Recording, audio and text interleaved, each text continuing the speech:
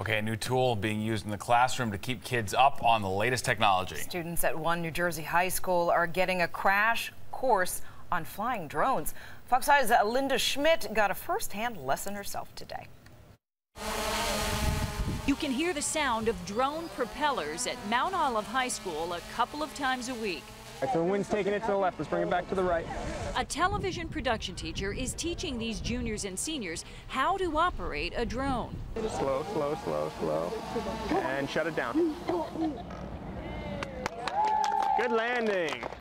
Mount Olive High School bought the drone this year as part of its extensive program to integrate technology with education and career preparation. The drone itself is being integrated into other businesses, from TV to film to, Amazon, FedEx, UPS are all looking to try and integrate that and see how they can use this moving forward. So we're trying to prep the students so that they're ready for whatever the future holds.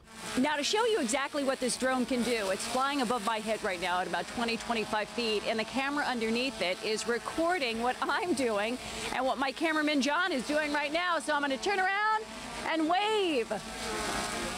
Now, so far, the students have used the drone to record school activities on campus and have included the video in school projects. I only thought that was something you could do in the movies, and I think it's really cool that we could practice it in high school. It gives you a better view that you wouldn't be able to get with a normal camera and a tripod. Technology is changing, and the drone is just the first step. The students think it's a cool, fun skill to learn, but they are also aware that the drone is not a toy.